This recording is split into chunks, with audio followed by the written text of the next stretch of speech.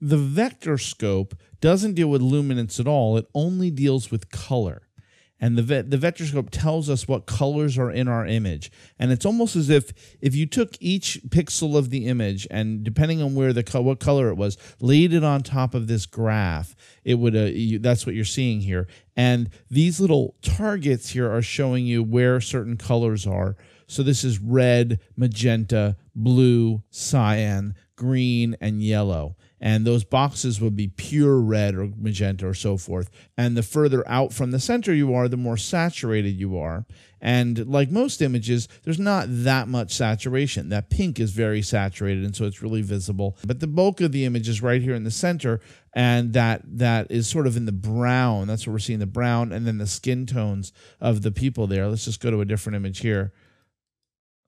This one, you can see some really nice little details. Let's actually zoom in here. I'm going to set the scale from 100% to 133%. That's just going to amplify it a little bit so we can see a little bit more clearly what we're looking at. And here you can see that there is some red, some little pink areas. There's one that's almost pure red, and then there's a little bit more somewhere between red and magenta. And if you look at the image, well, what is that? Well, there's the red right here of this cross on the wall, and then there's some other oranges and this red here. But some of these are a little bit pinker, as well as the straps on her shirt, right? All of that is on the pink area. All that is making up this area here. There's also this little group of dots over here heading towards green, and that is probably this green of this map here, of this cross up here, the letters, and you see it's just a little very narrow line. It's a very precise color. That's probably what that is, that very precise color. And then there's the yellow of the yellow up here. So all those individual colors are really clearly visible on the Vectorscope. If you go to this image here, you can see that the whole blob is skewed up towards the yellow and red. Everything is skewed up in that direction, and that's what you see in the image. The whole thing's got that yellowish, orangish hue on it. And you see the little outline there that shows you the color wheel. This is a really important detail, and we'll come back to this when we're doing our actual color correction.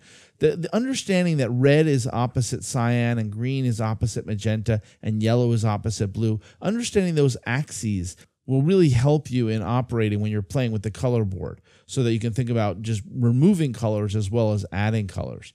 And then finally, one more here. Let's just go to here. This is the image is very monochromatic. There's not a lot of color. The only color really is her flesh tone and her hair, and all of that is pushing up in that one direction. And this line, see that line there? That line indicates flesh tone, and all human flesh tone falls along that basic color, somewhere between yellow and red. And people who are dark skinned are going to be more saturated. People who are paler are going to be less saturated. And of course, some people are going to be a little bit more towards the ruddy side on the red. And some people are going to be a little bit more towards the olive side on the yellow. But generally, all human flesh tone falls along that line, what we call the eye bar.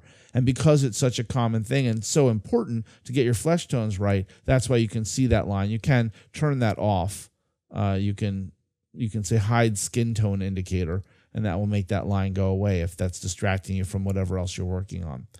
But so this is the Vectorscope, and unlike the Waveform Monitor where we really focus on contrast and brightness, this is really helpful for figuring out colors.